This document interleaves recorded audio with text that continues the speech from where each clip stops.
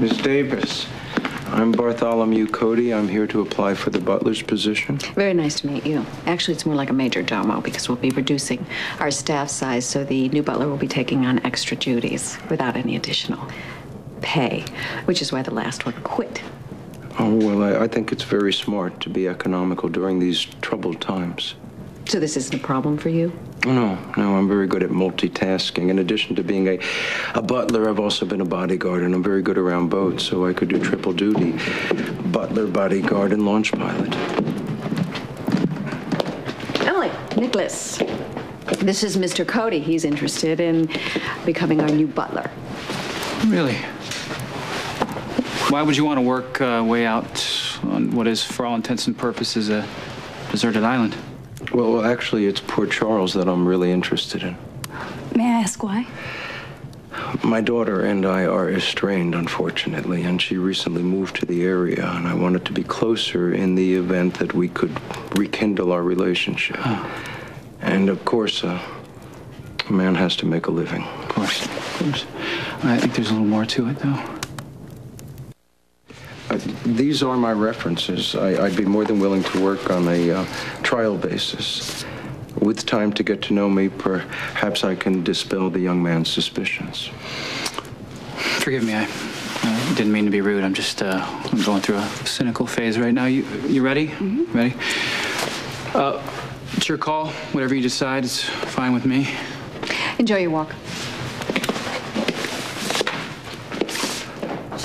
I can assure you my only ulterior motive in applying for this job is to be close to my daughter. That desire will not affect or intrude upon whatever is expected of me in this job. I appreciate that, Mr. Cody. I really do.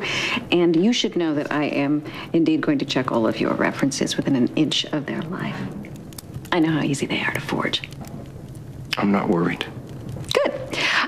My nephew and his fiancée will probably be really cold when they get back, so maybe you'd like to make a pot of tea for them. Well, does that mean I have the job? It means you're on trial.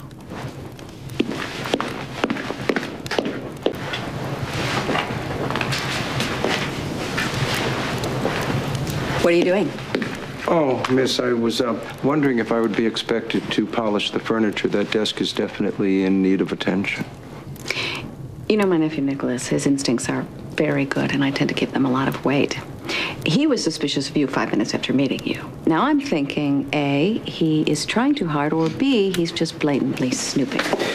Call 911. It's Sam McCall. We found her collapsed on the shore. Must have been in the water too long. Hey, is she going to live? I can barely feel a pulse. I need a medevac helicopter on Spoon Island.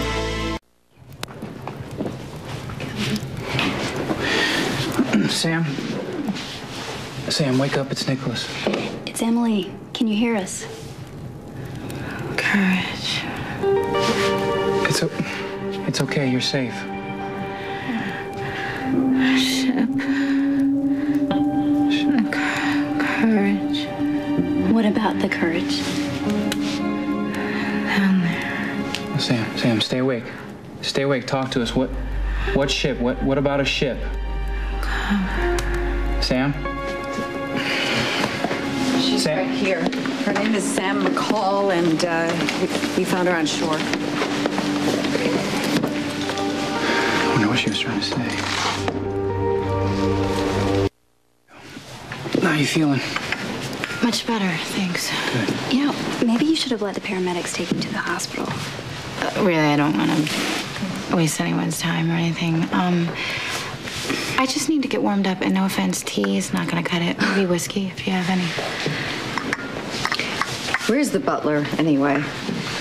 I don't know. Now that you mentioned it, I haven't seen him for a while. We don't keep whiskey at the bar. We keep it in the kitchen. Look, I really don't want to put anyone out, so don't worry about it. No, it's okay. That's what butlers are for.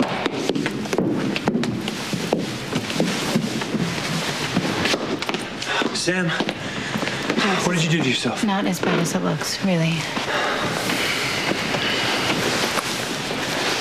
Are you feeling okay? You feeling faint at all? No,